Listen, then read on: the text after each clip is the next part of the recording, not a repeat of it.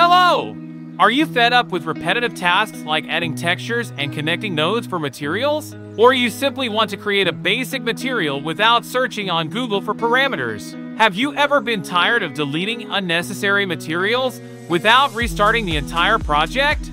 I have the solution for you, my completely free add-ons, with many useful features for working with materials, such as quick create material, random creation of a material, random color for selected material, creation of placeholder for PBR material. Clean up the project by deleting excess materials that are not assigned to any object and including materials of basic materials. Installing the add-on is also very simple. After downloading, you just need to import the add-on and tick the active checkbox.